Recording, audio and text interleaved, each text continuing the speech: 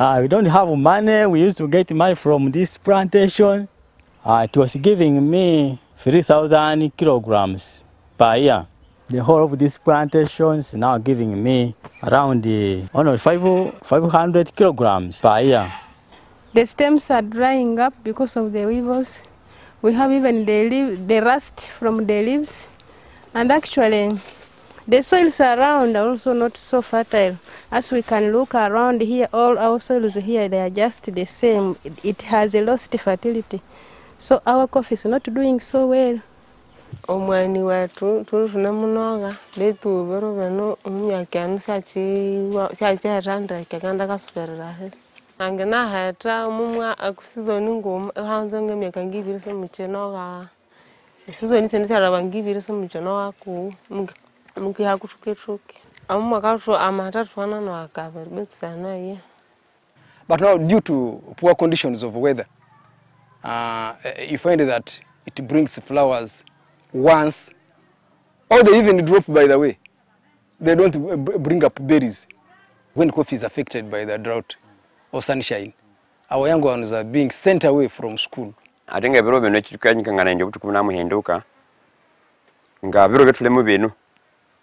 Omushi watumatunga every one. Twabesha stress suppose libe tuma ya hikaku.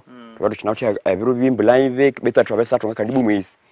Neryo botukindya tukatungembura na rekende ke hako. Kike haho nere tuketwa tungumwisi hambere yimbuli nere akana ngalangera kutunga bomanga bamahenduka kunde mibere yetu atungire atingi ngumwisi atu utiono into ko tukabara beru bye season yetu alusheria hiki. IITA together with Oxfam wanted to come and in the Wenzoris to make a study to see the impact of climate change on coffee smallholder systems and also the livelihood of coffee smallholder farmers. And the farmers said that yes, climate change is happening. They said like yes, the rains are more erratic. Yes, we had a prolonged drought. So yes, it has an effect on our livelihood. Yes, you know, there are certain pests and diseases that are now more severe than before. In recent years, variations in temperature and rainfall patterns in Uganda have been extreme. Droughts and floods have also increased. These shifting weather patterns connected to global climate change will likely affect Arabica coffee production. Predictions show that climate change will have an impact on the suitability of Arabica coffee in Uganda.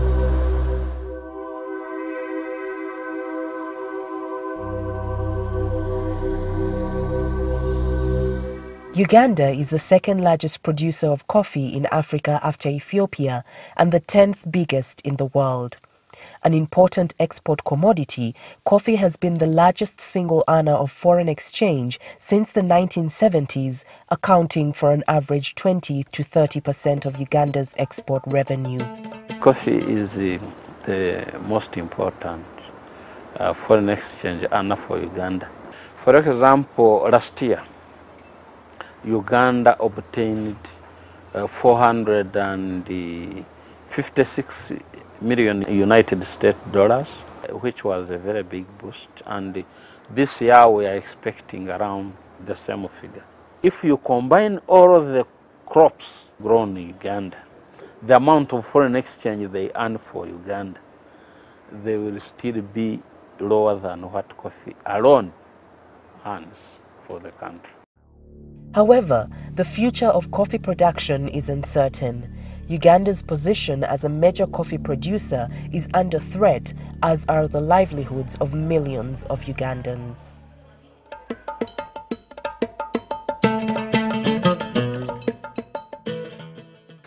Coffee, in particular Arabica coffee, is very sensitive to the climate.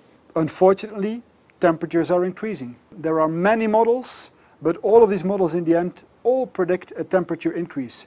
The only difference is, one says it's 1 degree in the next 40 years, the other one says no, by the time you're 40, 50 years further, we are already looking at 5 degrees. That is a tremendous increase. We have been trying to see how would the suitability of coffee production change if we take the average climate change scenario for the average model for the next decades. And what we see is quite dramatic. In East Africa and also in Uganda, we see the suitability of the areas reduce substantially, and a few tenths of percent of the areas will even become quite unsuitable for coffee production. It shows that the production locations of the crop will keep shifting. The production at lower areas definitely will get some reduction in yields. Those effects definitely will affect the overall production of Arabica coffee. The most visible effect of climate change is the shift in seasons. Previously, we used to start our coffee seasons at the beginning of August.